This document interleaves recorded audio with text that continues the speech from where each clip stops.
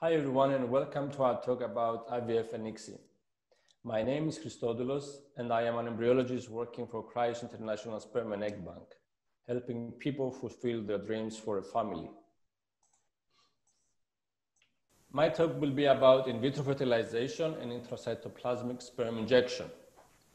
I will try to connect the dots through this timeline and help you understand what happens with IVF and ICSI.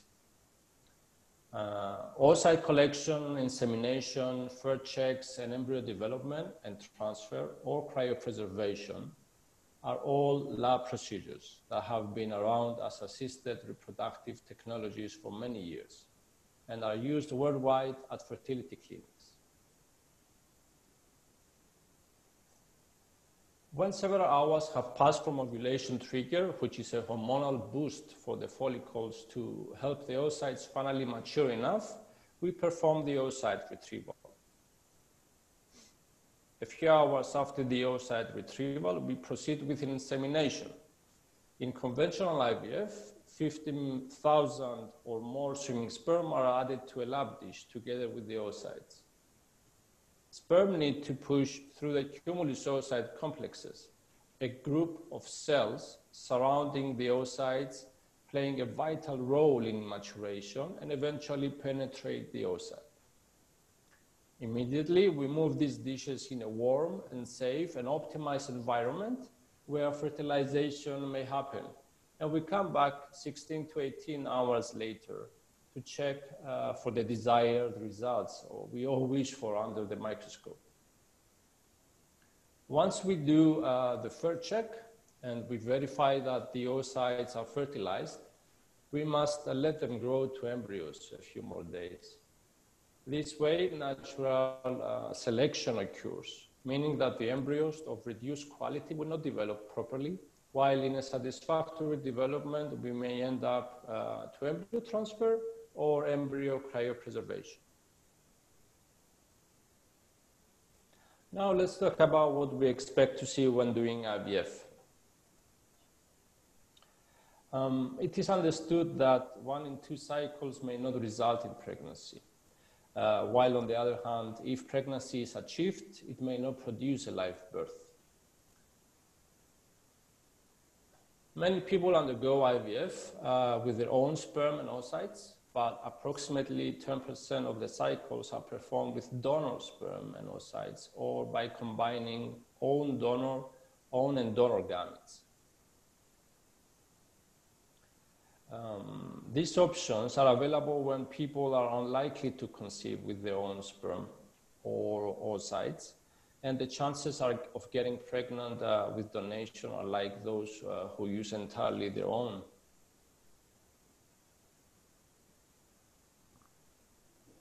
Everyone has questions about new and exciting topics, so I tried to gather some typical concerns mentioned by patients when they embark on their fertility journey.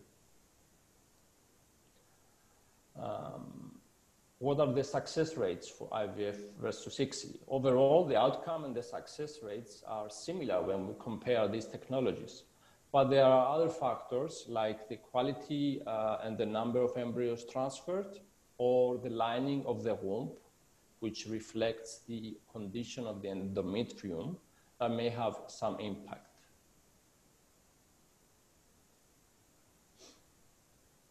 What are the costs?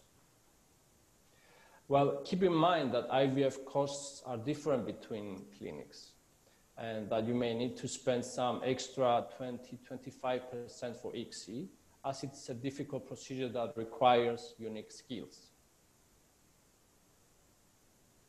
Is it possible to see my embryos growing in the lab, in the dish? Yeah, some clinics may offer you the rare opportunity to view online through a dedicated web portal how your embryos are growing through time-lapse microscopy imaging. That's a novel way of undisturbed culture that is connected to computer systems. What does freeze-all cycle mean? If your fertility clinic ever suggests following a freeze-all cycle, it means that all normal embryos created through IVF or ICSI can be cryopreserved and transferred at a later stage, at your convenience, or when you are ready to extend your family after giving birth. What if I want to use a donor?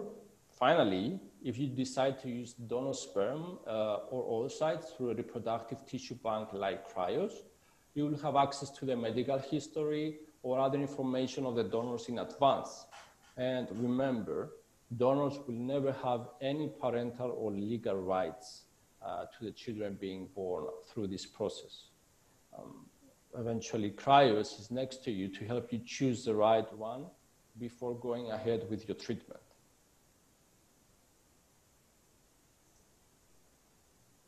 So, to summarize my talk, let me give you a few take-home messages about the procedure of IVF and ICSI.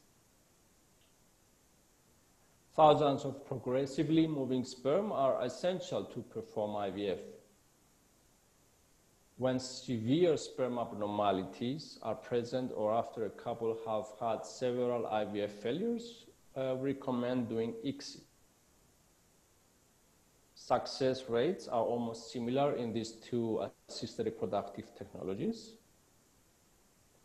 Many couples with otherwise untreatable infertility have given birth to healthy children. So remember, if you cannot use your own gametes, treatment with donor sperm or oocytes is always a reliable and a successful choice.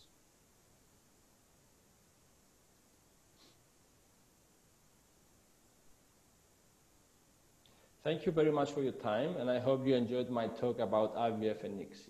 Take care. Bye-bye.